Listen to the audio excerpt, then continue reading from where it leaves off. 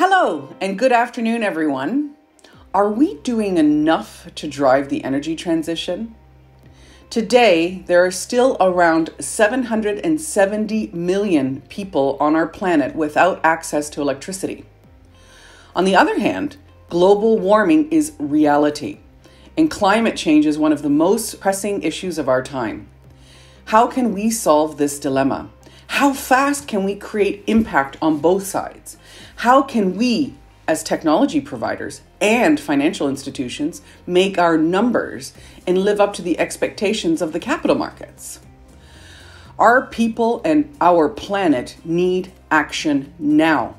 But the energy transition will require investment, trillions of dollars of investment.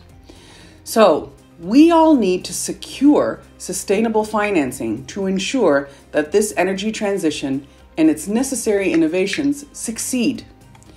Now you might say, with COVID-19 still raging throughout the world, how can countries focus on decarbonization and climate change? The good news is the pandemic has led to a different attitude towards the energy transition. Many countries are using their recovery plans to accelerate the transition towards carbon neutrality.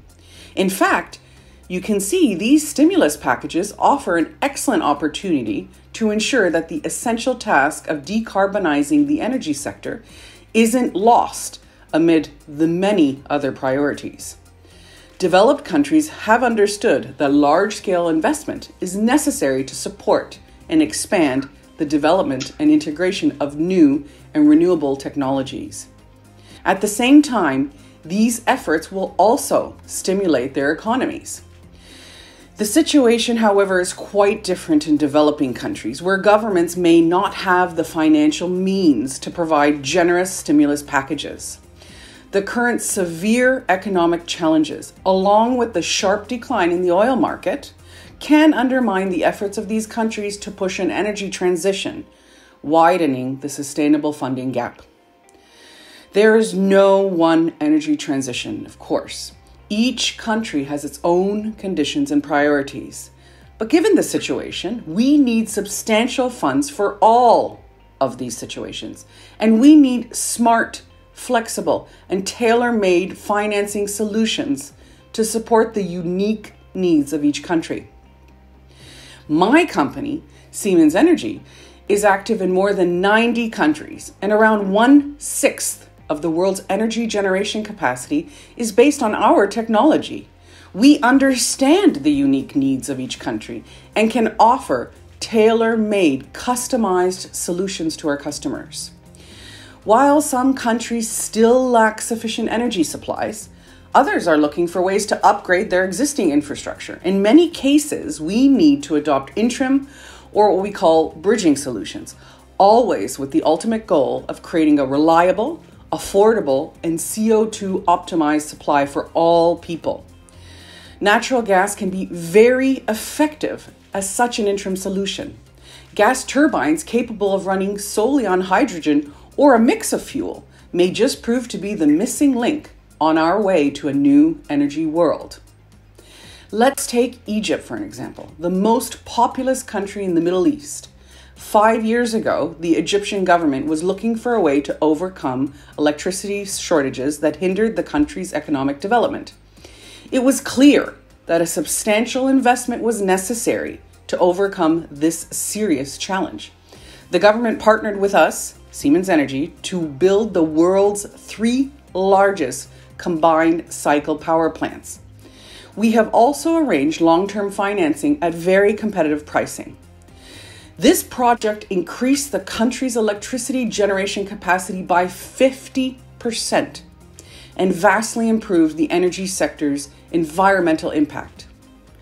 And just recently, we signed an agreement with Afghanistan to establish the country as an energy hub in Central Asia by developing a modern, sustainable, and cost-effective power system that incorporates the country's massive renewables potential.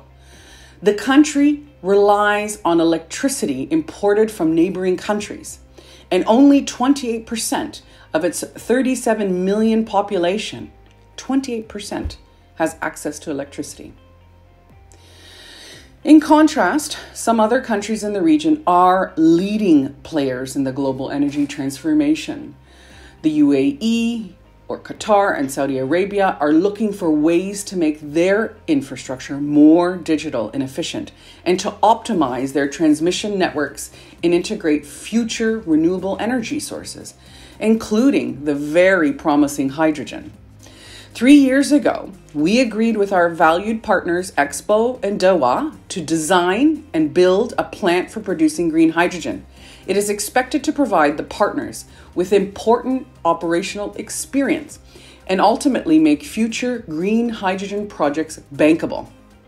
We will soon be making the sunshine at night by producing green hydrogen from solar power and then re-electrifying it with our turbines. I'm very proud, very proud of the 2 landmark agreements related to green hydrogen that we've just signed in the UAE. The first is a strategic partnership with Mubadala, and this will help pave the way for the development of the green hydrogen economy in the UAE. And the second is a memorandum of understanding allowing us to join forces with Masdar, Etihad Airways, Marubeni Corporation, and Khalifa University to establish a green hydrogen demonstrator plant in Abu Dhabi. The plant will produce green hydrogen from solar power in Masdar City in Abu Dhabi, which will then be utilized to run the passenger cars and buses in Masdar Sustainable City. We will also be building a kerosene synthesis plant to convert the majority of the green hydrogen we produce into sustainable aviation fuel. The aviation industry will eventually fly green. Ladies and gentlemen, so despite massive sustainable investments, funding of all of these very innovative projects continue to be a challenge. Sustainable financing must be an integral part of the future energy sector, but we have to do it right. I believe 3 factors are especially important going forward. First, we need to define a common set of ESG criteria that are accepted by all participants globally. We should keep in mind that ESG is not only about climate or the environmental impact of our actions. It also has a very important social component, such as how we ensure the safety and security of our employees. And it's also about governance. Capital must go only to places where strict fiduciary oversight is guaranteed.